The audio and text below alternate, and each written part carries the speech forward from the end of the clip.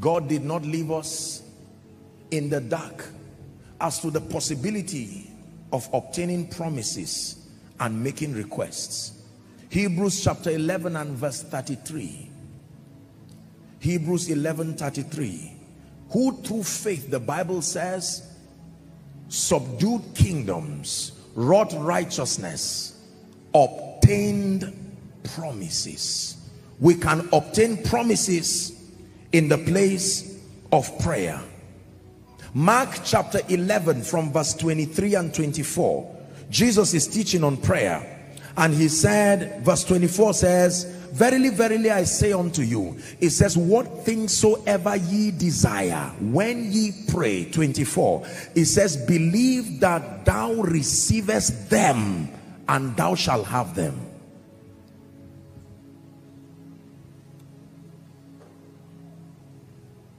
We can obtain promises. We can make requests in the place of prayer. Jonah chapter 2. When I was studying this, I started laughing. I said, Jonah, what an interesting man. Jonah gave us a revelation that you can pray anywhere. The hardest place to pray, I'm not sure there is anywhere as difficult as the belly of the fish. There is no space, yet he prayed, and God had it. So Jonah's life is a big revelation for us. You don't have any excuse as far as convenience is concerned to pray. Jonah prayed in the belly of the fish. Jonah chapter 2 and verse 2, very quickly.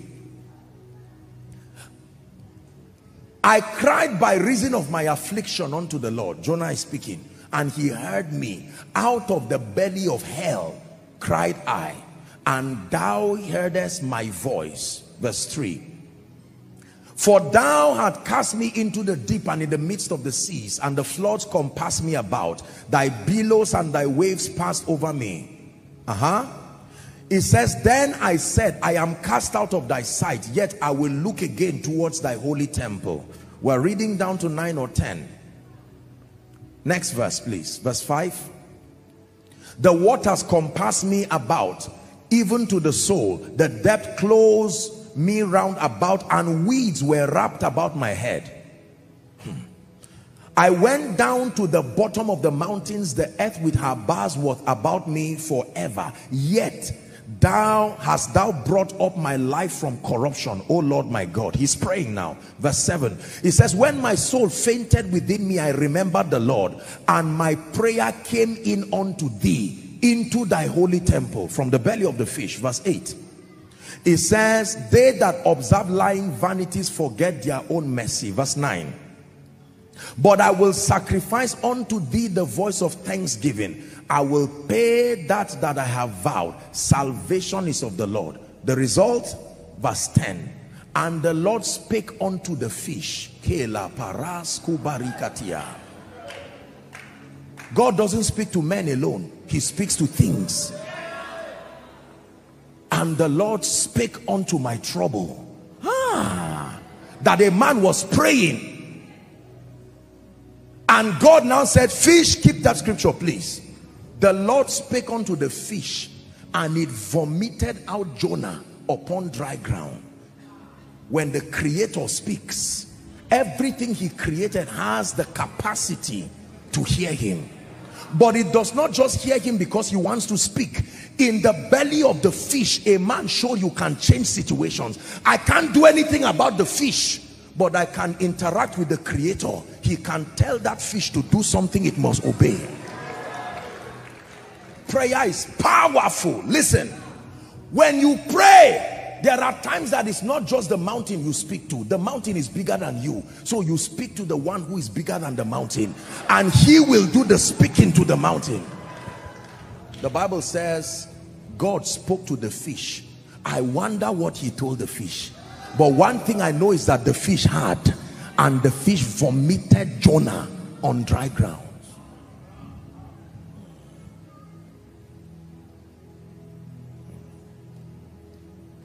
It's been 3 days, he stinketh, and he says, roll away the stone. You have requested, and now you will see me as the resurrection and the life. And he said, Lazarus. You know why he called his name? If he said come forth, every dead person would have come out. He had to pick the one, because that word was going to enter the realm of the spirit. If he just said come forth, that would be rapture already, immediately. So he had to pick the name. Listen, do you know why I'm telling you this? That means God is aware of every situation. He can call it by name and instruct it, and it must obey. Retrogression, the master speaks. He says, go to a street that divides, you will see a colt that no man has touched. He said, lose it. If any man dares to ask you, don't say you are losing it, you don't have that power. Tell them the master had need of it. We can obtain promises. Petitions can be made in the place of prayer. Luke chapter 18, the Bible says he spake a parable to the end that men ought always to pray. By the way, I didn't want to distract the service, but let's just appreciate Pastor Jerry. Amazing. Hallelujah. God bless you. We'll have some time to greet him after the service. Praise the name of the Lord. Very powerful promises obtained in the place of prayer. John chapter 16 and verse 24, Jesus made it, because it means that you are declaring self-sufficiency. Petitions. Ask and you shall receive, that your joy may be complete. Now let me share with you a mystery. James chapter 4. James chapter 4, please. Apostle James is teaching us something very powerful here. Here's what he says. From whence cometh war and fighting among you? It says, come they not hence, even from the lust that war in your members. We're reading to verse 3. Verse 2. It says, ye lust. That means ye desire strongly and have not. You even go to the extent of killing because you desire to have and cannot what? Obtain. Ye fight and war, yet ye have not. And the simple reason why you have not is that you ask not. In other words, he's saying, why all the jealousy? Why all the bitterness? I am a giver to all men. Why do you have to go to the extent of making trouble and fighting and being jealous, whereas all that you needed to do was to ask? This is powerful. That means the reason why when your brother is increasing, when your sister is going forward, are we together? When someone's business is thriving, it is not a cause for jealousy and pain. He's saying it is unnecessary. I am a giver to all who ask. That the same energy it takes to fight and quarrel and backbite and be jealous is the same energy that can be invested in asking, and you will also receive. There is a side effect to not praying. Your life will be full of jealousy and envy and bitterness. You know people that do not pray because they do not have results. And the moment they do not have results, the side effect is jealousy, bitterness. And James is teaching us that there is a structure in the kingdom for all to have their prayers answered. Is she the only one who will have a job? Why 5 jobs when I have the only one?